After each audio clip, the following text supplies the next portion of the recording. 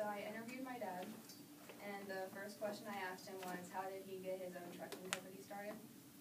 And he said he started working on trucks when he was 16, and after a lot of years, he became the service manager at Young Truck Sales. And a guy went out of business, so one of the truck drivers came up to him and asked him why didn't he start his own business.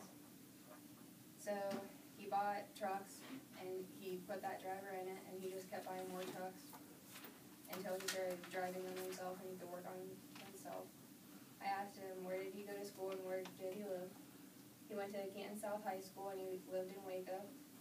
The only thing he did growing up was he went to the Canton Motor Speedway and watched the races every Saturday night from when he was 7 until 17. I asked him what was his goals in life and what was his goals for me. He said that he just wanted to be wealthy and be able to take care of his family.